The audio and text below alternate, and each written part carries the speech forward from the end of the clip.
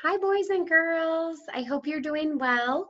Today I'm going to be reading you a book and then sending two activities along with the story. This book is called What Do You Do with an Idea?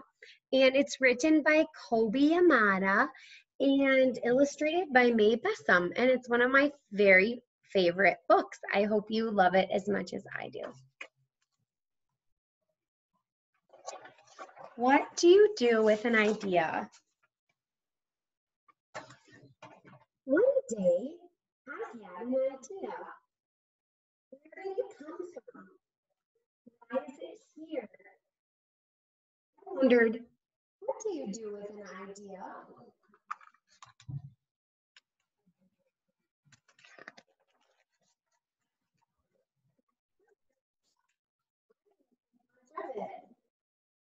It seems kind of strange and fragile.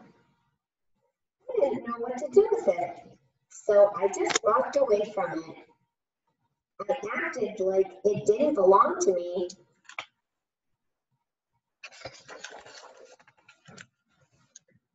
But it followed me.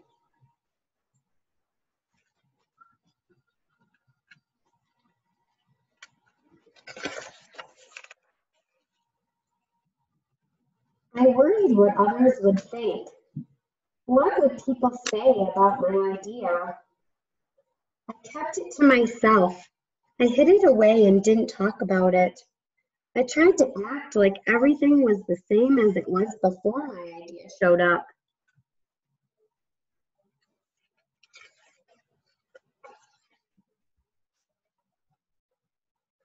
But there was something magical about my idea. I have to admit, I felt better and happier when it was around.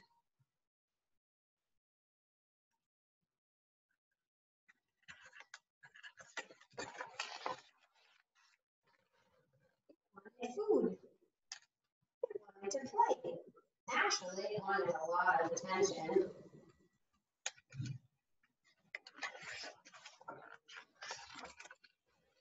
It grew bigger, and we became friends.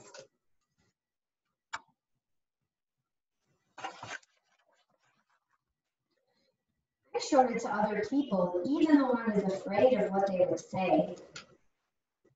I was afraid that if people saw it, they would laugh at it. I was afraid they would think it was silly. Many of them did. They said it was no good. They said it was too weird. They said it was a waste of time and that it would never become anything.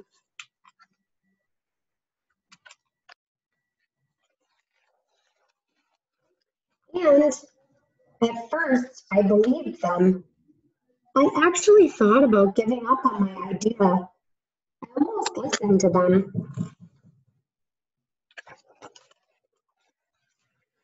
Then I realized, what do they really know? This is my idea, I thought. No one knows it like I do. And it's okay if it's different and weird and maybe a little crazy. I decided to protect it, to care for it. I fed it good food. I worked with it. I played with it. But most of all, I gave it my attention.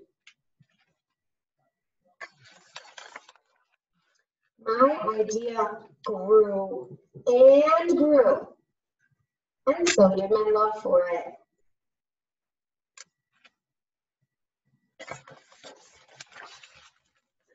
I built it a new house, one with an open roof where it could look up at the stars, a place where it would be safe to dream.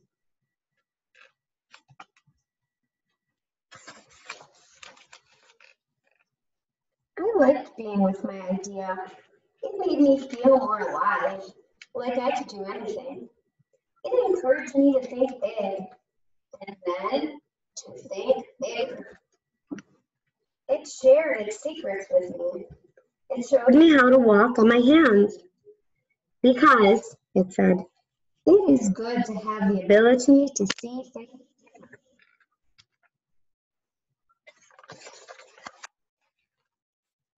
Couldn't imagine my life without it.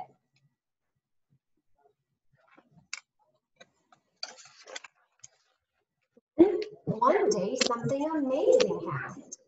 My idea changed right before my very eyes. It spread its wings, took flight, and burst into the sky.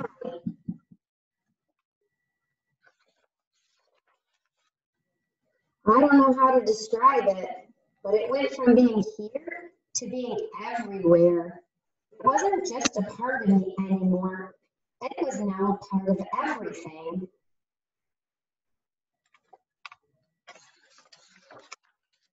And then I realized what you do with an idea. You change the world.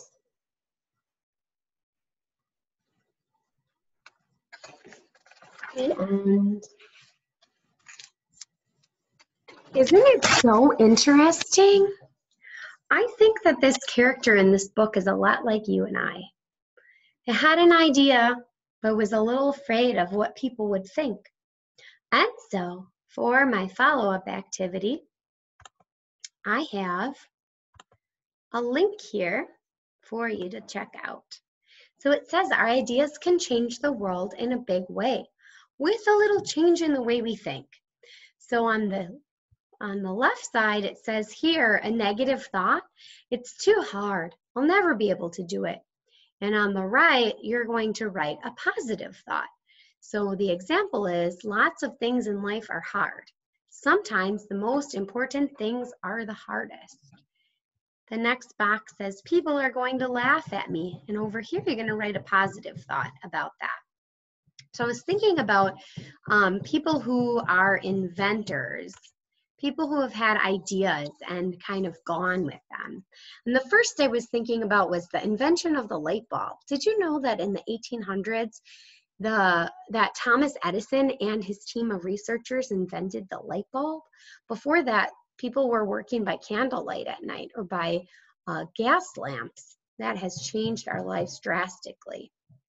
Also, in 1903, the Wright brothers took their first few flights on a new invention they came up with called the airplane.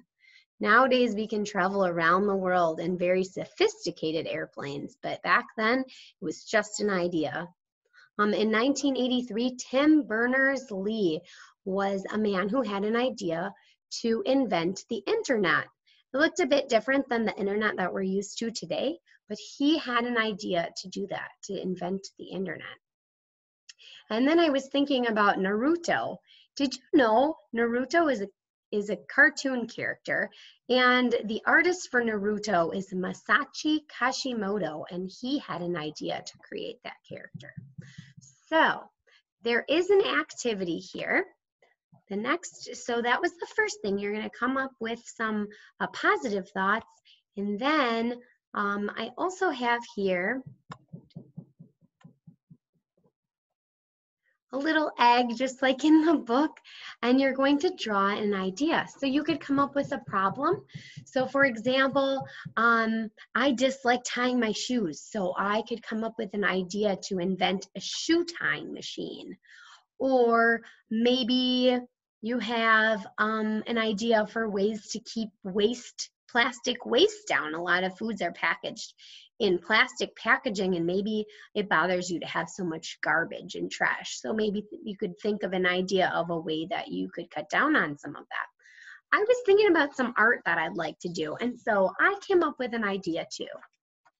I have some seashells that I collected and some stones that I collected, and I also have some wire. So my idea here is to take some wire and some of those things that I have. I'm going to try to zoom in there. Oops, I better stop with the screen sharing because that will be tricky to see. There you go. So I have drawn my idea for wire wrapped jewelry. And that's something I could gift to a friend or something I could sell in my spare time or my free time. So I can't wait to hear about your ideas, and I hope you're doing well. Bye-bye.